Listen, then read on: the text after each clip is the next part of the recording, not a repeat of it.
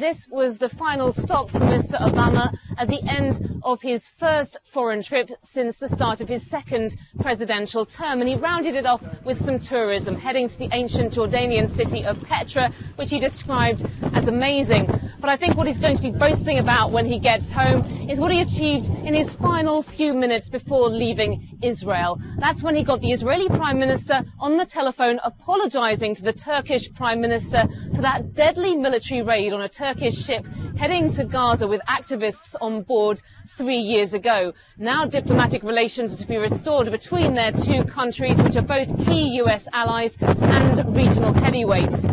There was no such breakthrough, though, when it came to Israel and the Palestinians. Mr. Obama did meet the leaders of both sides, and he said that he hoped that in future there could be a mechanism developed that would get them back to peace talks.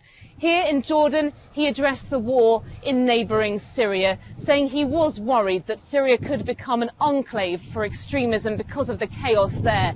And he promised to work with the US Congress to try to raise an extra $200 million in funds to help with the Syrian refugee crisis.